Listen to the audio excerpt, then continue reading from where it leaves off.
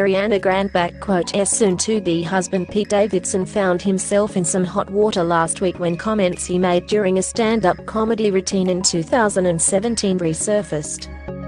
According to The Sun, the incident occurred at La's Laugh Factory just 5 months after the bombing at his fiancé's Manchester concert last year that claimed the lives of 22 people.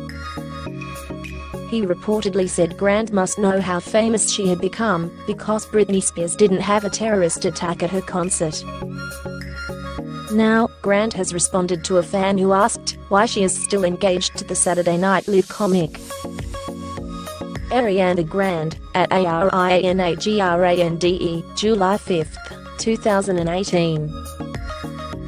Charlotte Hodgson, whose 15-year-old daughter Olivia Campbell Hardy was killed in the attack, recently spoke out about the incident. "We don't need jokes about it, there have been plenty around, and it's heartbreaking to hear every day. But for someone so famous to be doing it, and now to be with Ariana, it's outrageous. I think she would be horrified too."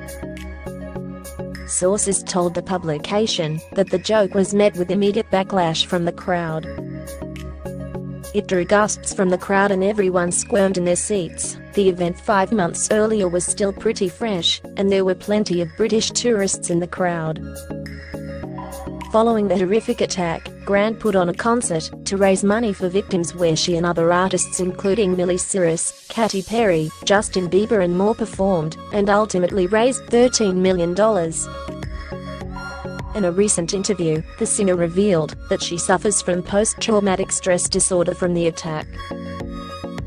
"It's hard to talk about because so many people have suffered such severe, tremendous loss," she told British Vogue. "But, yeah, it's a real thing," she continues. "I know those families and my fans, and everyone there experienced a tremendous amount of it as well. Time is the biggest thing. I feel like I shouldn't even be talking about my own experience, like I shouldn't even say anything. I don't think I'll ever know how to talk about it and not cry."